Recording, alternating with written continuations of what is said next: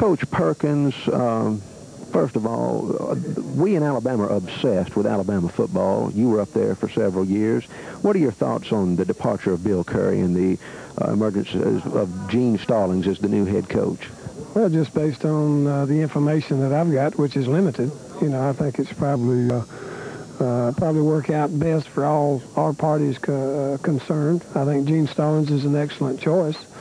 I think there are a number of people that could have come in and done a fine job, but they chose Gene Stallings, and I think he's an excellent choice. I think he's had the experience of going through a lot of things that the head coach needs to go through.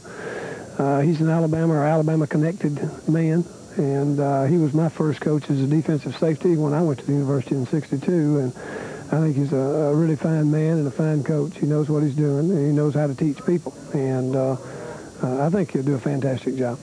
A lot was said about the pressure that Bill Curry was under from rich and powerful alumni and what have you.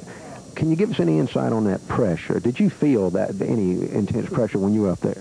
No, I'm the kind of a person that applies the self-inflicted type pressure, But as far as me saying that there's a pressure with any high-profile job. It's just a matter of being able to handle it and still do the job. I think when a person starts to feeling pressure from alumni or so-called rich alumni, as you referred to them, or just alumni or administration or president or whatnot, if you start feeling the pressure, in my opinion, that starts a reaction of influence in some of your decision making, and when it does that, you're not going to be very effective. And so that's kind of what I look for. If I ever start to feel any pressure, like in my game now, where I am with Tampa Bay, if I were to ever feel pressure from fans or from my owner, now the only one I have to please is my owner. And but if I was to start feeling pressure there and allow that type pressure help me make decisions, I hope I've got enough guts to get out of it. So when you were coaching in Alabama, did anybody ever lob a brick through the window of your home or anything like that?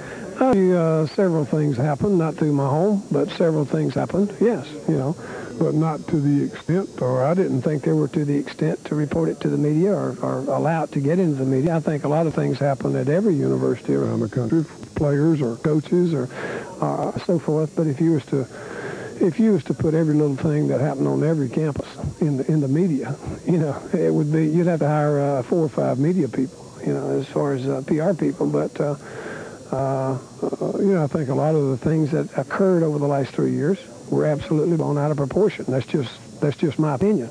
Keep in mind, but you're going to have things, occurrences, and that are going to happen that are normal type things.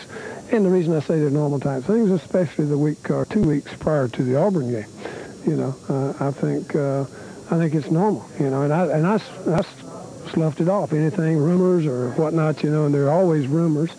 And I think that's part of the game that our fans play throughout the state and all the people, because, like you said earlier, football is big time in the state of Alabama, not just for Alabama, but for Auburn as well.